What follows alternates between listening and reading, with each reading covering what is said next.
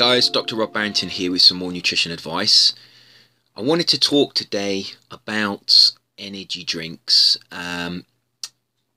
Everybody should know what I mean when I say energy drinks. We're talking about Red Bull, we're talking about Monster energy drinks. There are many generic copies of the original energy drinks. They're all based on a very similar number of ingredients. They all generally contain caffeine. They all generally contain high amounts of sugar. Many people consume energy drinks, and I think a lot of people are unaware of actually how bad they are for your health. Those people that regularly watch my channel, watch my videos, I'm sure will understand how bad energy drinks are. But I just wanted to make a video because sometimes people who are not subscribed to my channel will come across one of my videos and it might actually save their health in the long term. So this video is really aimed at those people. I know my regular subscribers will know that this is information. They'll know this information and they'll know to avoid these types of drinks.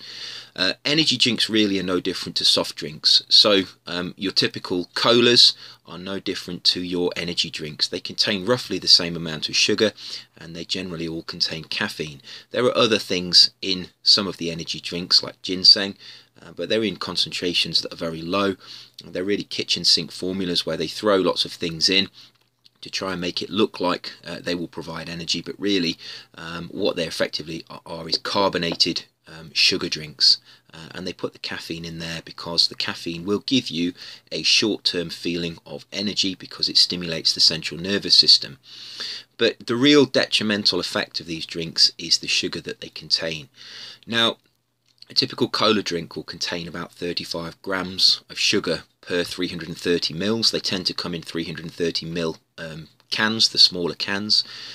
An energy drink, a 500 ml can of energy drink, which is now quite common, the larger cans, will contain about 55 grams of sugar, and that is almost identical sugar content. So colas and energy drinks contain about the same amounts of sugars. Just to give you an idea of how much sugar there is in a typical 500 ml, so that's half a litre, typical 500 ml can of energy drink. These are the larger cans. I've weighed out the amount of sugar that you would find in the can, and here is a glass containing your 55 grams of sugar. So every time you consume one of those energy drinks, you are consuming this amount of crystalline, refined sucrose. That's what you are consuming. That's a lot of sugar. That's possibly more sugar than you should be eating really in a week in that form. You should really try and eliminate all refined crystalline sugar from your diet, but that is certainly too much to consume in a single sitting, in a single drink. And this is really why these drinks are so unhealthy. There have been many studies that have looked at the effects of sucrose and fructose on insulin resistance and weight gain. Now, a molecule of sucrose contains, it's a disaccharide, and it contains fructose. Fructose is a monosaccharide, and when you add it to glucose, you bond it to glucose, it forms sucrose. It's the fructose in the sucrose that is damaging. It's the fructose that causes insulin resistance.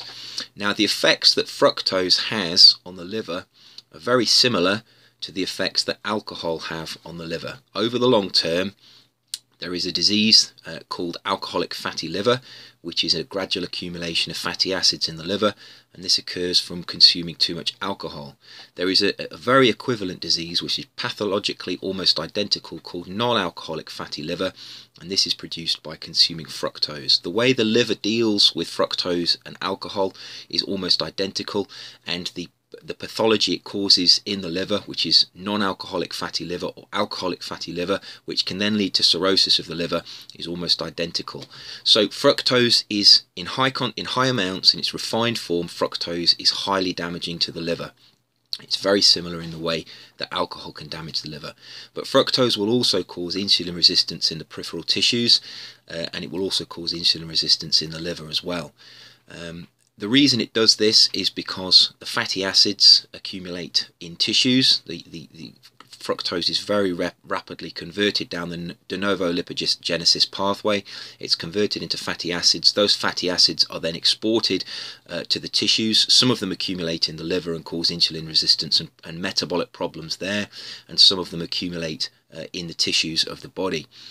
Those fatty acids may interfere with the insulin receptor, which gradually decreases its sensitivity to insulin and causes the development of insulin resistance. And once insulin resistance develops, it's inevitable that weight gain will follow, and you will develop abdominal obesity, and you will gradually, your health will gradually deteriorate from there as you gain more weight. And unfortunately that will lead to secondary diseases such as cardiovascular disease, and it may even be a cause or a participating cause in the development of cancers. So it's very important not to allow insulin resistance to develop, and unfortunately the compound in our diets that seems to be the primary driver of insulin resistance is fructose in its refined crystalline form. So these drinks are very damaging, and research is showing this. Research is showing that consumption of soft drinks is associated with the development of insulin resistance, and really there is no difference between an energy drink and a soft drink. They are all the same. You may call certain types of soft drink energy drinks because they contain very high amounts of caffeine, but they are no different to the normal soft drinks that also contain large amounts of sugar. That sugar is in a form that is very readily digested. It produces something called the nutrient overload system as well, and the sugars get into the system so quickly they overload the cells with nutrients, and the cells react by the nutrients passing into the cells causes a generation of energy, and every time energy is produced in a cell, there is also a concomitant production of free radicals. Now, if you trickle energy into a cell, that free radical generation is controlled by the antioxidants in the cell. Each cell has its own antioxidant defenses, and those antioxidants are quite capable of controlling the free radicals that are generated from normal energy production. However, if you force large amounts of energy into the cell in a very short space of time, the free radicals eventually they use up all of the antioxidants in the cell because there's simply too much energy being produced, and at that point you start to get problems with the production of oxidative stress. That will lead to disease. It also may be one of the reasons why the insulin receptor becomes desensitive to insulin. The cell is effectively trying to protect itself against further nutrient overload. If you start pouring nutrients into a cell, that cell will generate free radicals, and one of the ways the cell tries to protect itself is by stopping the sugar getting into the cell, and that is by decreasing the sensitivity of the cell to insulin. The sugar then stays in the blood instead, and that raises your blood sugar levels and leads to diabetes. These sugars are very, very damaging. Western disease is really a cause of eating refined carbohydrates, particularly sugars. I mean, just if you have a look at the amount of sugar, weigh it out yourself to prove to yourself how much sugar there is in one of these drinks. So this would be the equivalent amount of sugar. Obviously the ratio would change, but the equivalent amount of sugar that would be in your typical colas and all of your soft drinks, that's a lot of sugar. It's too much sugar. It's certainly too much sugar in a single drink. It's possibly too much sugar in a single day. It may even be too much sugar in a week. And many people are consuming at least one, maybe two of these drinks every day. Now, the caffeine itself is one of the tricks that the companies use, because the caffeine does make you feel better when you initially take the drink, and this allows the consumer to convince themselves that they are actually getting energy from the drink.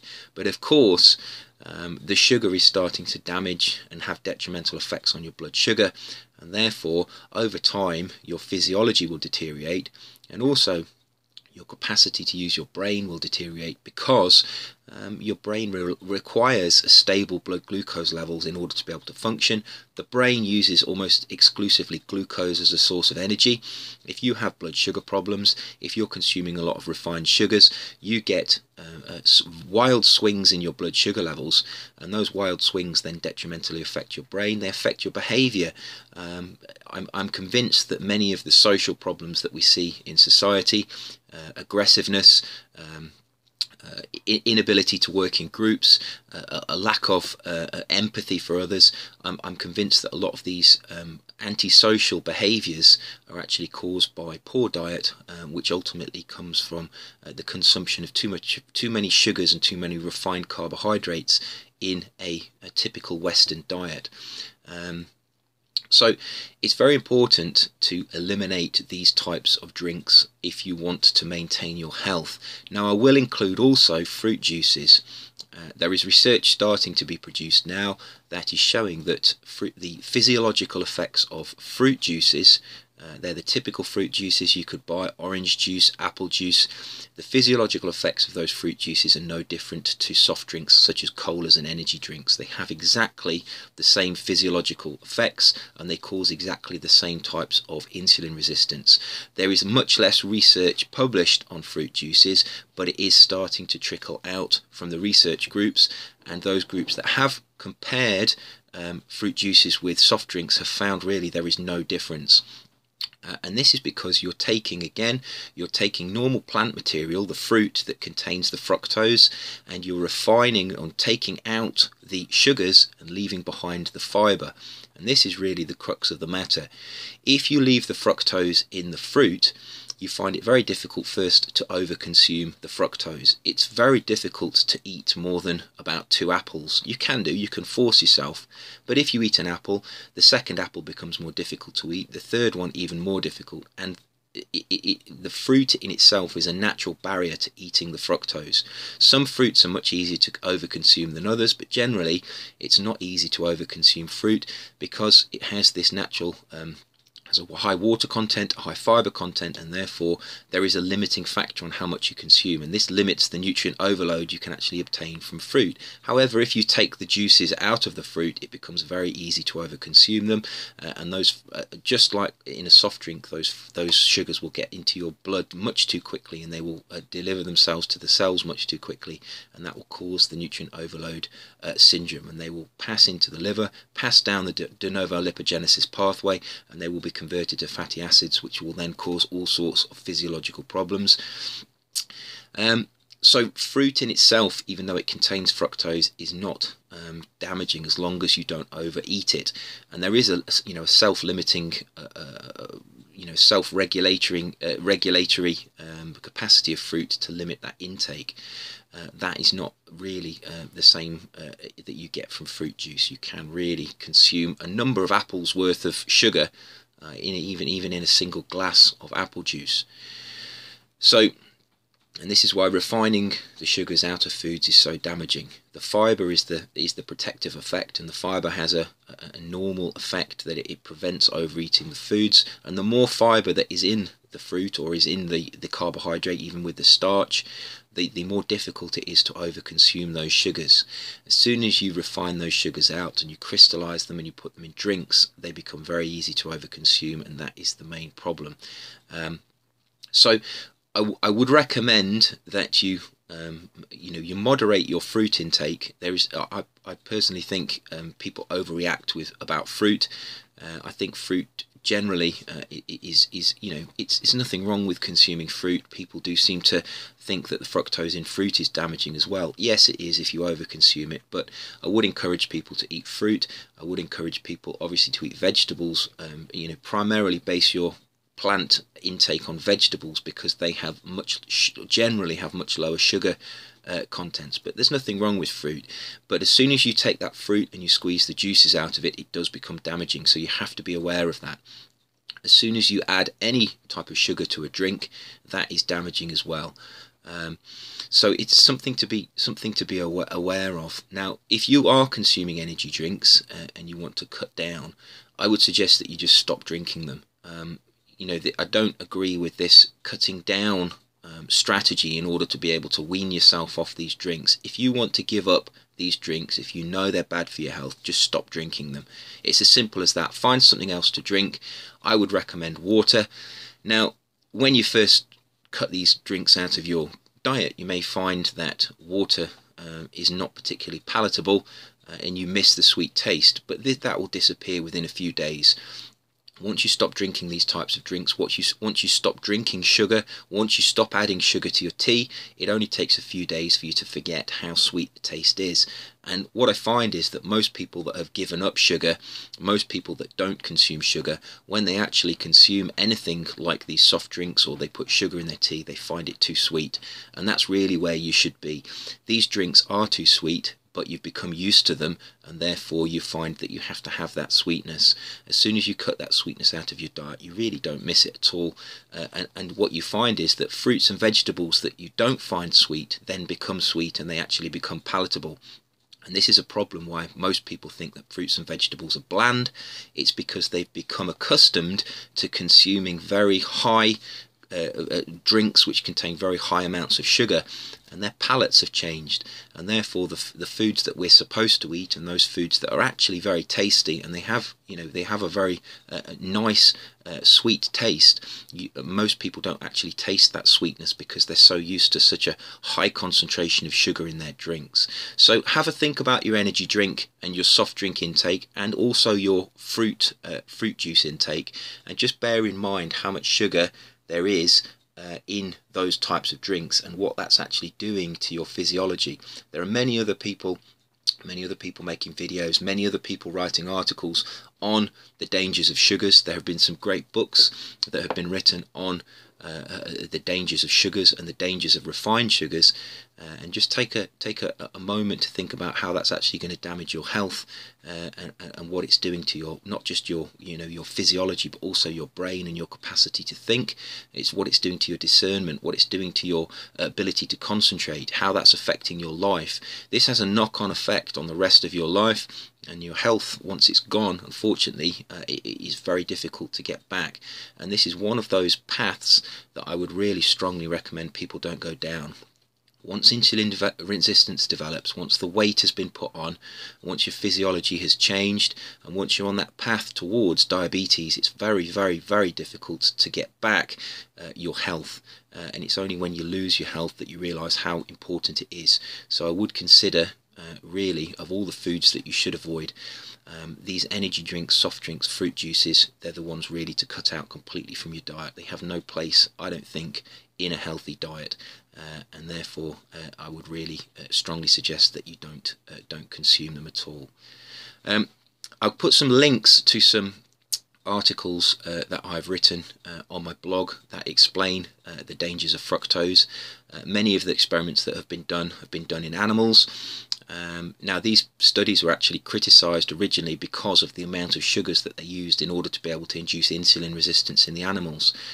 What's happened is that subsequently reassessment has been made about the amount of sugars that people actually consume, and there have been some editorials in some journals that have actually said, well, some of these early studies got it spot on. People do actually consume this amounts of sugars, and therefore these models were actually quite good. So the original criticism of these models, feeding too much sugar to the animals, a lot of that has actually subsided, and now these studies where they're looking at the effects of sugar on animals, some of the earlier studies actually interpreted the amount of sugar that is in some human diets actually quite accurately, and it's a lot more than most people think. So I will put some links to those studies in the description box below, but there is a lot of information on sugar, and I would suggest that you you do your own research and you come to your own conclusions about this, because really it's probably one of the best decisions. If you cut out sugar and you cut out these drinks, it's probably one of the best decisions that you'll make in terms of improving your health. So I hope that was useful. Stay healthy, eat well, and protect yourself, and I will see you soon for another video. And in the meantime, take care.